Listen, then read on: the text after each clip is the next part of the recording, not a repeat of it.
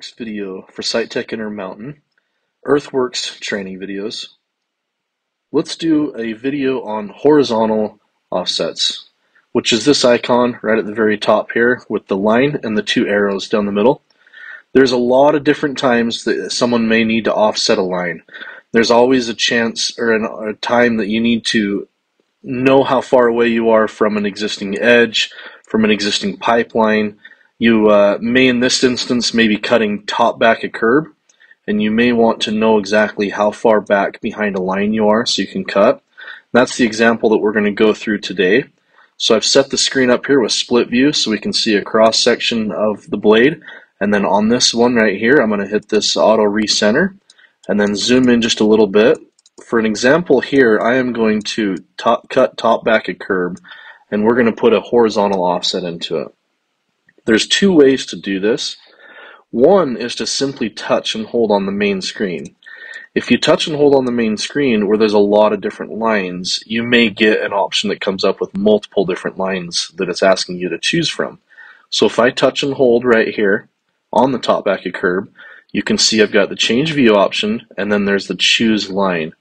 If I go into choose line, that's not going to give me just the exact one I want.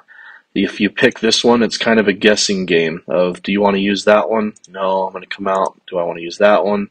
No. This one is the option to pick the lines manually this way. The other option is to go right into the horizontal offset. This I find to be the easiest. So if you touch and hold on this option and go into it, you can see that it brings up this screen that will allow you to pick whatever line on the screen just right off the bat. So if you simply touch the one that you want, which is this top back of curb right here, you can see the arrows are showing that when the line was built in CAD, it's building it going that way. And that'll play into when we do a horizontal offset. So in this instance, if I want to do top back of curb, but I want to see an offset of, let's say, 4 feet or 3 feet, we can simply just touch right here and put in 3 feet. And you can see on the main screen that it starts to create an offset from that line. So, but it did the offset to the right of that line, assuming that that line is going the way the arrows are. Over here, there's this plus and minus option. If you touch that one will allow you to click left and right of that line. So we'll go ahead and hit apply. And as you come out to the main screen now, if we zoom in, you'll see the same lines. The blue one is the one that is the top back of curb. The red is the horizontal offset line that we've set. And on the screen right here for the cross section, it also gives you the option and shows you the blue, which is the one you selected, and the red, which is our offset. At the very bottom ribbon, I've also set an offline option, which tells me how far away I am from the red line off of my red tip. So if I change over here my blade red tip, the caret, from side to side, you'll see that that offline also is just telling me how far. So if you're cutting with that right side, make sure you have the red caret on the correct side. The other thing you can do is turn the light bar on the top to show you how far away you are. And how you do that is over here on the right side where the gear and the tablet is. If you go into here and go down just a little ways, there's light bars. If you hit light bars, you can see the middle right here, center offline, left and right. So let's click that on. You can see what it does there. Can hit done. And now we also have a light bar telling us when we're going to get there. So if I take the dozer and slowly start moving forward and to the right, you can see the closer and closer I get to that line that I want. And I'll turn the autos on also. I can now follow that line right here. As soon as I'm on it, my light bars tell me when I'm there. And I also have an off line if I go just to the right a little bit or to the left a little bit. So this is an easy way to actually use horizontal offsets to gain control of how far exactly to go left and right. Dozers are also coming out with lane steer on some of the newer versions that will allow you to do that also. The other thing I wanted to show you is if you had multiple different offset needs from that exact line right there, You can go into that same option for horizontal offsets at the top here, touch and hold, and there's this little black box right here.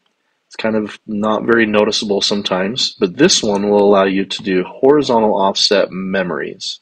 So right now we've got a 3 foot and the 0. We could create another one if we needed to from that same line. You could name it if you want to, you don't have to, but you could call it the 5 foot offset if we wanted to add that. And you could put in the 5 right there. And then remember the plus or minus for whatever side we needed it to go. I believe we needed to go to the right side of that line, as you can see right there. We'll go ahead and hit save. And now I've got another one in here that I can hit done. And what this does, oh, it was the other way. So we'll go back in and edit that one. And that's the beauty of this, is if it was done wrong, there's these 3 buttons right here. If you touch that, you can edit that one and switch it to the opposite side. Hit save again, hit done, and now you can see we've got that option to the right. So now we have another one that would be 2 more feet from what we were. We'll create that 3 foot offset back in there. We'll call this the 3 foot offset. We'll add that in so that we're creating these, and we'll make it a minus. So it's to the left of that line. We'll hit save. So now we've got those in here. So we hit done and apply, and now we can toggle between 5 foot, 0, and 3 foot off of that line. So if we had the 5 foot going and you go back to the dozer, move that dozer over, you can see exactly when you get to that point right there. If you want to deselect these, you do need to go back into the horizontal offset option right there. So if you touch and hold and go in there, you can see where it says select line. Even if we left this, let me go back out and left this at 0, you can see that I still have a line selected, even though there's no offset in it. So you do need to go and touch and hold and go in there and hit this and select none selected. Then you can hit apply and you're back out to the main screen. So that is a quick training tutorial video from SITECH Intermountain for horizontal offsets.